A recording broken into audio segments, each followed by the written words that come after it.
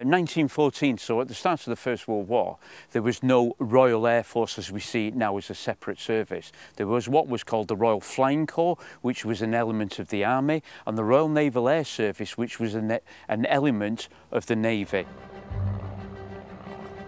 What we saw the Air Forces then was very experimental. It was very new as well, and aircraft was a new thing. At the start of the 20th century, aeroplanes were very different from today. They had rickety structures and they couldn't carry very much, travel very fast or cover long distances. They were limited by the size of the engine they could use and the power that it could give out. But they didn't have the lightweight alloys and the lightweight metals you have today. So they had to use wood. They had to use stretched canvas over this wood to create a wing form platform. And this was stressed by wires and ties to make a sturdy product.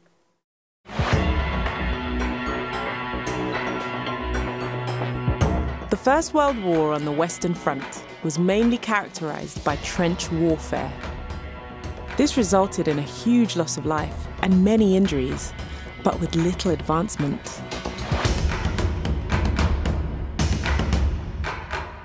Initially, the war had been a race to the sea up at the Belgian coastline.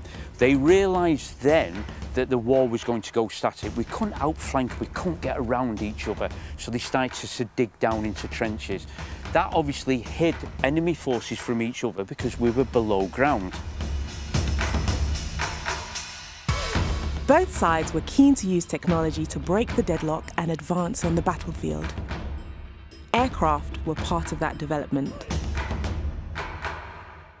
This is where then the Royal Flying Corps, the Royal Naval Air Service and the air power, the aircraft were used basically to their advantage. They could get up above the woods, they could get up over hills. They could fly above the trenches and look down and see what the enemy was doing.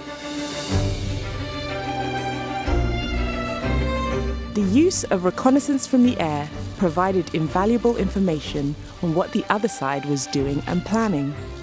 The pilots needed a lot of skill, and the job was dangerous. It is one pilot in a very small aircraft. Didn't have much height, so he couldn't get very high, so he was restricted by cloud cover, weather conditions over the lines and over the trenches. So he'd have to fly and plot his route to miss the clouds out, get low enough to look down. In the early stages, there was no cameras. He was flying, looking down, putting it to memory what he's seeing, coming back, landing, and then transferring that to a map, and then being debriefed on what he saw.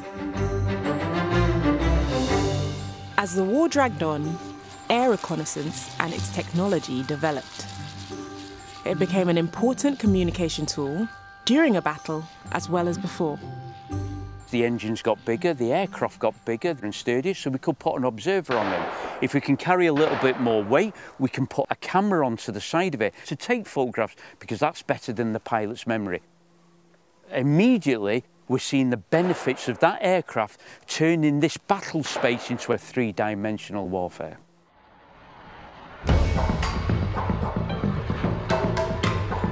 All the armies were using aeroplanes, and pilots from opposing sides would see each other in the sky. Over time, the air became another arena in which to fight.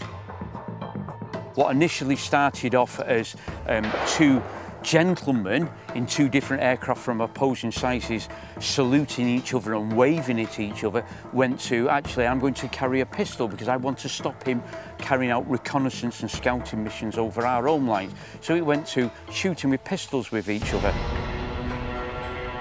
The Germans then took the massive leap forward with the Eindecker because they managed to synchronise a machine gun on the front of the aircraft that was able to fire through the prop. And that not only meant that you didn't have to point a pistol, you aimed the aircraft. And it was a tit for tat as we tried to outflank each other by coming up with the latest inventions and progressing further to make our aircraft better than the enemy's aircraft, to the stage at the end of the war is what you ended up with aircraft that could fight each other in aerial combat, try and outmaneuver, and then you ended up with the forerunners of the bombers that could actually carry bombs and drop bombs tactically. The changing role of aircraft meant that the Royal Flying Corps and the Royal Naval Air Service grew as the war went on. It did take a time initially, but by 1916, 1917, 1918, we had developed the technology, we'd found the utility of the aircraft, and we were using that airframe, that aircraft that they developed at the time, to the best of the capabilities. And as the war developed, we realised that there was a requirement to have a single service, and that became the Royal Air Force on the 1st of April 1918. The newly formed Royal Air Force pushed aircraft technology forward, ensuring that air power played a pivotal role in all future military operations.